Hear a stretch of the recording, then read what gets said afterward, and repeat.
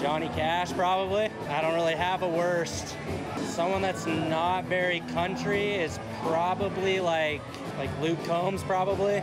I like some of his songs, but I don't know. I got some buddies that dress up and they're not actually cowboys. They don't farm or do anything cowboyish. It's kind of like whatever to me, but it's like, you know, I know they're not. They just like to wear cowboy boots and dress up like one. And their footsteps and stuff probably brings some negativity because, you know, it's putting a bad show on them. That's what I think.